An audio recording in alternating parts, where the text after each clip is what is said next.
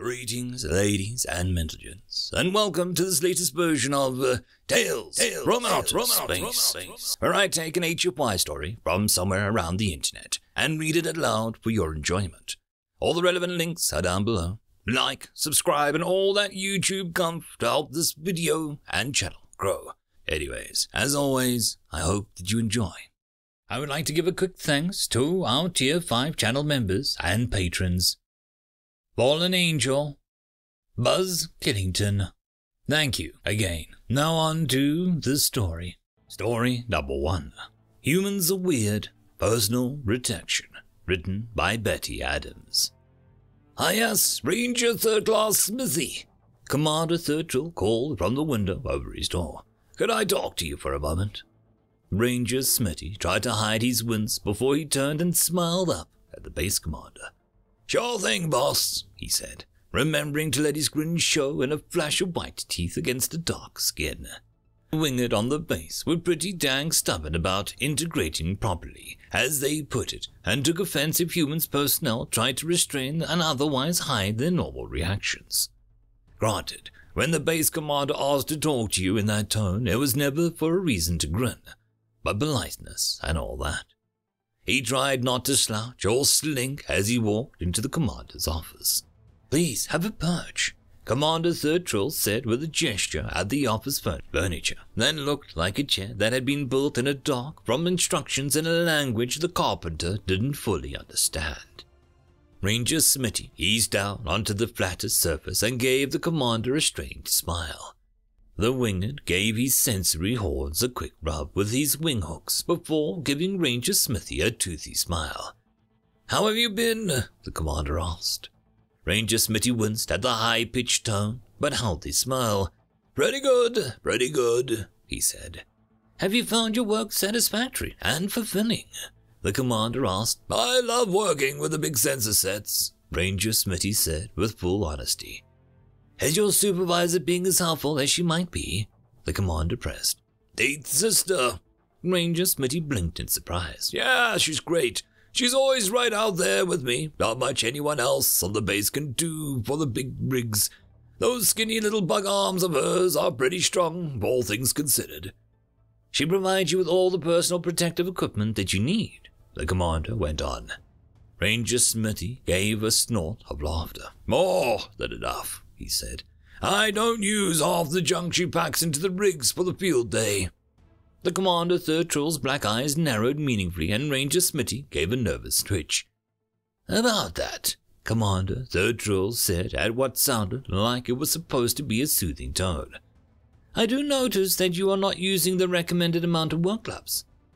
Ranger Smithy gave a non-committal grunt and tried not to eye the door for an escape route. The little buggers were fast and could read human directional signals like a book. In fact, 8th Sister has lodged several complaints about this, the Commander Thurtle said. Bug folk should have figured out that we can take a little damage by now, Ranger Smithy muttered, slipping into his chair and trying to hide his hands under his thighs. The commander kept up his smile as he held out his wing hooks. May I see your hands? He asked. Ranger Smithy hesitated, but really couldn't think of a good reason to refuse. So he pulled his hands out from under his thighs and put them on top of the commander's raised platform. He was somewhat satisfied to see the commander winced as he skipped forward to examine Ranger Smithy's hands. They were perfectly normal hands, as far as Ranger Smithy could see. He had broad fingers that squared off at the ends. 9 of his 10 fingers were perfectly healthy. And the one that wasn't, well, wasn't there really, was showing every sign of growing back into normally. However, the commander's eyes seemed to be tracking every scratch and scrape on his skin. There were a few of them.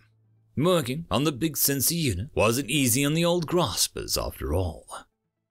Commander Thurtle glanced up at him meaningfully and produced a measuring tape from one of the folds in his wing. Ranger Smithy arched an eyebrow at him, and the commander very carefully laid the tape along the length of the worst hitting cut. The tape stretched out for nearly a full wingspan in length, and its widest section threatened to engulf the thin tape. Is this normal, Ranger 3rd Class Smithy? Commander Third Troll asked with a glitter at his eyes. Normal, Ranger Smitty hedged. Well, that depends, Ranger Smitty, Commander Third Troll said with a sigh and recoiled the measuring tape. Before you answer, please be aware that I have full access to the university records. Ranger Smitty squirmed a bit and then sighed. No, sir, he said. It is not recommended.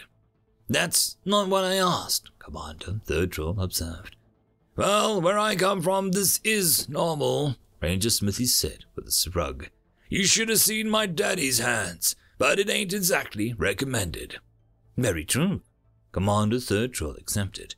On this base, we do consider it best to go with the recommended use of personal protective equipment. Ranger Smitty heaved a sigh. Wear the gloves, Ranger Third Class Smitty, the commander said firmly. I'll wear the gloves, Ranger Smitty agreed. And do recall that even if Eighth Sister doesn't accompany you, your hands are visible when you get home, Commander Third Troll said. Yes, sir, Ranger Smitty said as he stood up and gave a brisk nod before leaving. End of story. Story number 2. The Dancer, written by LG Father Anthracite. Lurxia sat in the couch, surrounded by others from the Galactic Legal Quorum. There were chairs, stools, couches, pads, nests, and even a couple small liquid-filled pools. Each sported a group of sofas and various GLQ member species. There was a low murmur of subdued conversation. Slowly, the lights faded to a comfortable dimness. The curtain at the front of the auditorium was suddenly awash in light. Slowly, it parted at the center to reveal a single figure on stage. Lurxia was intrigued. These humans were relatively new to the GLQ. Lurxia knew little about them, as he and their podmates were diplomats. They had access to some general physiological data, as well as environmental survey data from Earth. As far as Lurxia could see, they were a mammalian higher primate species, not uncommon in the galaxy. However, they came from a death planet with gravity nearly twice the galactic standard for the GLQ. Ze expected them to be shorter and wider than Ze was. They were. The humans were just under 2 meters tall, skin the color of filtrell trees, and a dark brown. On top of its head, long black fur had been bundled into a ball. It was stocky, nearly 45 centimeters wide at the hips and shoulders. It stood still, waiting. Once the talking had completely stopped, the dancer on stage stood on her tiptoes, raising herself an additional 15 centimeters up, and lifted her short arms above her head, holding her hands in what Lurxia supposed was a set pose. After a few moments, the music started. Lurxia had expected the movements to be heavy and brusque, as the creature came from a place where the most of the audience would have a hard time supporting their own weight. They were surprisingly smooth and graceful and fluid in a way that Lurxia couldn't quite understand. How could they move so lightly? The dancer, a ballerina, as they were known on Earth, leapt and danced across the stage, contorting her body in ways that Lurxia could never accomplish. Her body bent from side to side, front to back, her head nearly touching the stage at some points. Her legs were just as active. Her feet often flew above her head. Her arms moved in graceful arcs around her torso. She would leap into the air, reaching several meters into the air, as if the lighter gravity of the GLQ station could barely hold her down. She landed with a smoothness that belied the strength of her legs, all in time with the music. Lurxia sat transfixed, the power and grace of it breathtaking. The ballerina used every inch of the stage, covering its full width and depth several times. The music seemed to go on for ages, so long in fact that Lurxia began to worry for the dancer.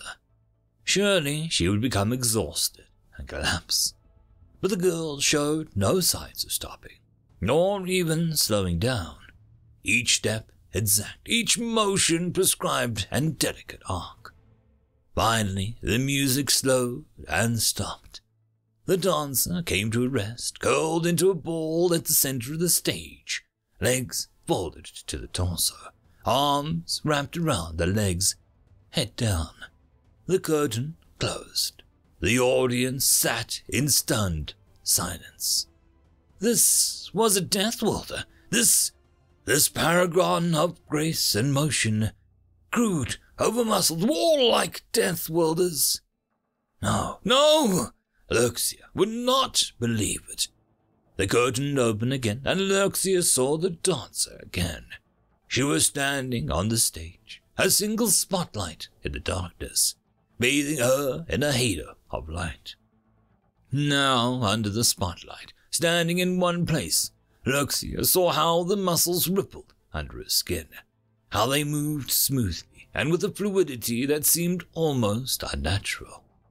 Luxia remembered humans were hunters on a planet where everything vied for dominance. Suddenly, such grace and stamina made more sense. The dancer bowed low, head nearly touching the floor again. A human had approached the stage from the audience and handed her a small bundle of flowers, presumably a ritual from Earth.